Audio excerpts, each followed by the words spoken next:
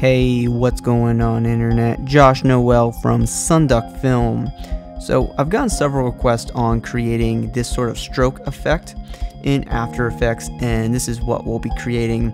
So I think it's a really cool tutorial because one, we are working in 3D space, and we are going to basically have our text come on like you see here from the stroke effect, and then we're also going to be using a little bit of optical flares to follow the path. So I think it is a great tutorial. So anyway, let's go here and let's get started. So I'm going to start off with a fresh comp, and we'll call this one Tut. And I'm using 1920 by 1080. So basically what you normally would do if you want to use a stroke effect, what you could do is go to the text tool, and you can type in your text, and then what you would do is go up to layer auto trace. And this is pretty good, but however, it's not perfect. So even with the best settings, which this is basically the best that I found for this, if I click OK and we turn off our back text there and we zoom in here, as you can see, the text is a little bit rigid, and it's not perfect. So auto trace can be a fast solution, but it's not perfect. So what we'll do is basically we'll go to Illustrator. So we're going to be using Illustrator to get the paths of our text and make it very smooth, and this is the perfect method to use. So what we can do is go to the type tool, and we can type in our text, and then I'm going to go here and make it bigger. Okay, so basically if you don't have Illustrator, well, it comes with the Creative Cloud, and if you're into motion graphics, you should get Illustrator. And it is a great tool. So anyway, what we'll do is we'll select our text here, and we'll go up to Object, Expand, and then this window pops up, and we'll click OK, and then basically we get the perfect path of our text. What we'll do is we'll select it, and we'll copy it, and then we'll go back over to After Effects, and we'll go up to Layer, New, Solid, and then we'll call this text path, and we'll click OK. And then basically what we'll do is just paste our paths in there from our copy from Illustrator. And now, as you can see, the text is perfectly smooth, it's perfect, and it didn't take us long to do that. Actually, it was a little bit quicker than auto trace. At least I think so. So basically we have all of our masks right here, and we have 9 masks, and it's looking pretty good. So the next thing what we can do to really get started here is maybe go up to Effect, Generate Stroke. And basically, let's go ahead and set this to reveal original image. So let's go ahead and click the all mask checkbox and take off the check for the stroke here. And then basically we can go and start animating this thing. So maybe I'll go to like 12 frames, and then we'll go ahead and click the stopwatch for end. Let's set that all the way to 0%, and then go to like, I don't know, 3 seconds and 12 frames, and then we'll set this all the way to 100%. So now we have our text animating on, and it's looking pretty good. So let's go ahead and maybe go up to Layer, New, Null Object, and then let's go ahead and just basically open up Mask 1 here, and where it says Mask Path, make sure to select that parameter, and we need to copy that, and then we need to open up our Null Object by hitting P on our keyboard to bring up position, and we'll go ahead and select the position and go to like say 12 frames here, and we will hit paste. Okay, so basically we have this path that's already animated and is looking pretty good.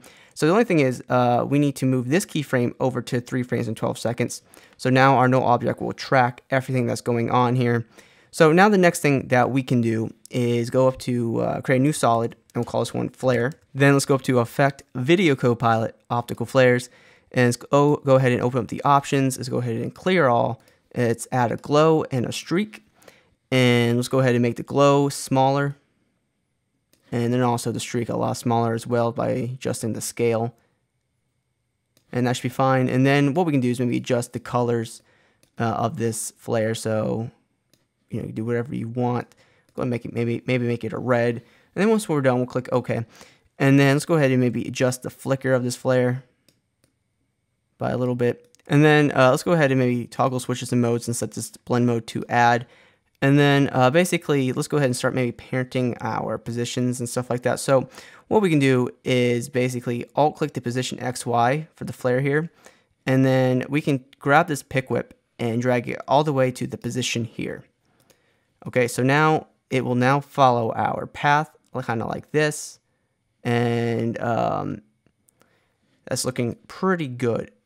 So in order to make this truly 3D, what we need to do is set the null to 3D and also the text path 3D. And then for the flare layer, go ahead and change the source type to 3D. And then what we need to do is basically alt-click the position Z and parent that to the Z property of the position. So right there.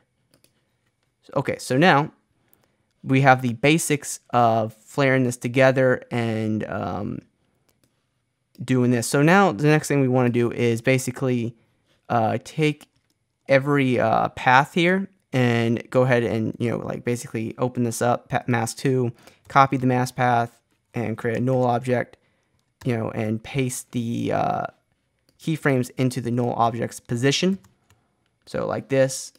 So now we'll have that null, and then once again we'll want to go ahead and parent another flare. So what we can do is maybe duplicate this flare and hit UU on our keyboard to bring up our affected parameters. And then what we can do is maybe like pick whip this to the position of the new null object, and then make the new null object 3D layer, and then parent that to the position of our the 3D position of our null object there again. So now this new lens flare is going to follow the new path.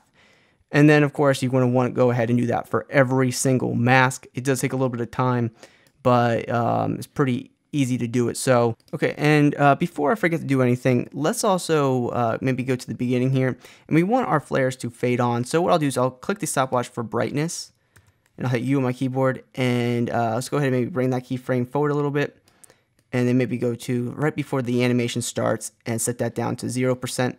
And you might want to adjust the brightness. So maybe like, 100% might be too bright. So maybe we'll set it down to 40. It makes it a little bit subtle. Maybe we'll do like 70 or something like that. And then maybe we want to go to the end of our animation here, and we want to turn the flare off, lower the opacity on it. So what we do is click the stopwatch for brightness, move forward in time, maybe right when the animation ends, and set it down to 0. So now this will come on and off, and maybe what we can do is make the first keyframe here an easy as keyframe. So what we can do is right click it, go to keyframe assistant, and click easy as, and then go to the last keyframe here and make that an easy as well. And I hit F9 on my keyboard for that shortcut. So, and then basically we'll make every flare like this. So we just go ahead and duplicate this and continue to move forward.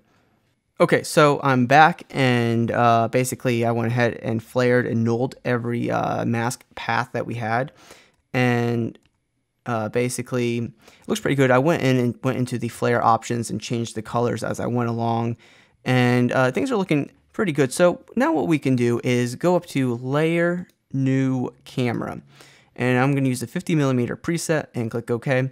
And then basically what I can do is go to the beginning of our timeline, hit P on our keyboard for position, click the stopwatch to add a keyframe, and then move forward. Actually, let's go ahead and move this keyframe to like the end of our animation, which is like at 3 seconds and 12 frames. And then let's go to the beginning here, and let's just go ahead and select the orbit camera tool right here.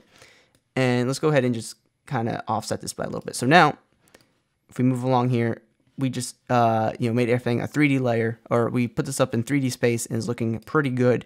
So basically, the last thing that we can do to finish this effect is we can go to like our text path right here, duplicate that layer, and let's go ahead and select the bottom layer here, delete the stroke, and then say about right here, go to like maybe 3 seconds and 6 frames. Hit T on our keyboard to bring up the opacity, click the stopwatch for opacity, and let's go ahead and maybe move this keyframe forward in time to like 3 seconds and 12 frames, and set the opacity down to 0%. So now our full text will basically just fade on. So that looks really awesome. I think it was a great tutorial. If you guys have any questions or any requests for tutorials, please drop a comment down below, or check out my social media networks. Those links are in the description of this video. And if this video has been helpful, please drop a like. It helps me out tremendously. And if you're new to the channel, please consider subscribing for more After Effects tutorials just like this. And guys, thank you so much for watching this video, and hopefully I'll see you soon.